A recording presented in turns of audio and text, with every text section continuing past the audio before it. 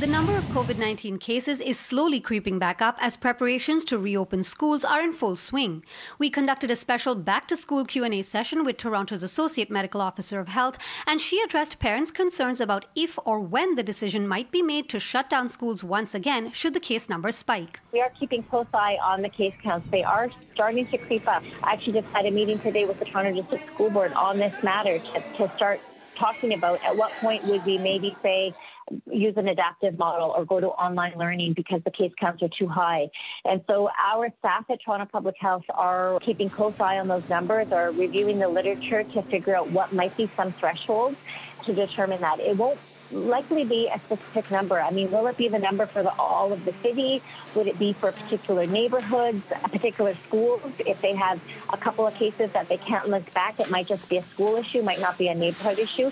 So all of these things are things that we're keeping a close eye on so that we can provide that guidance.